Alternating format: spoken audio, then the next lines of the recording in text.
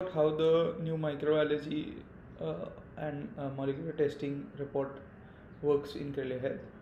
To check this out, let us see already filled report. So you'll be able to see the organism susceptibility with the organism name and the antibiotic sensitivity pattern directly over here.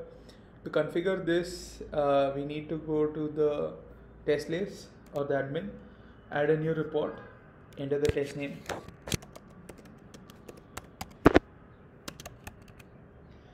enter the sample type, select the test type as microbiology, enter the test price and the department.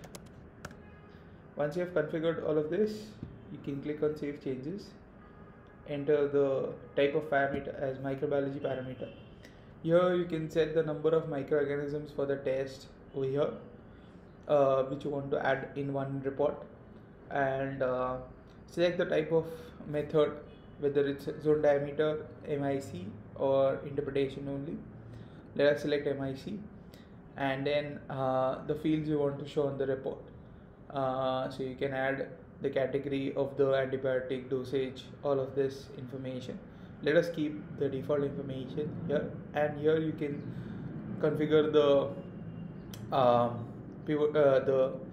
the descending or ascending order, and for now keep it as default and save changes.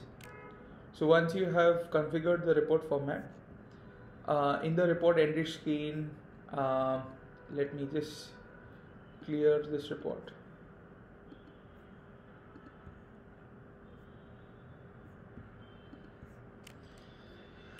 So once you have registered, billed and received the sample, the report will look something like this.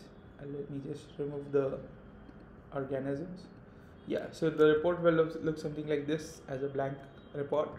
You can enter the organisms you detected, and once you've entered the organisms, you can enter the result or susceptibility for the test, and as you can see, it will automatically detect whether it's resistant, sensitivity, or intermediate based on the result value. So because we are using the MIC method, you'll need to enter the values, and here you can see the reference ranges for RIS, and you can choose to add any antibiotic from here, or you can remove the antibiotics from the list which are already mapped. So here I've already mapped these antibiotic panel to this microorganisms. That's why it automatically added when I added the microorganisms. But on runtime, if there is different, you can just add it from here. So let me just fill the remaining values and save. So once I save, the report is now ready for printing.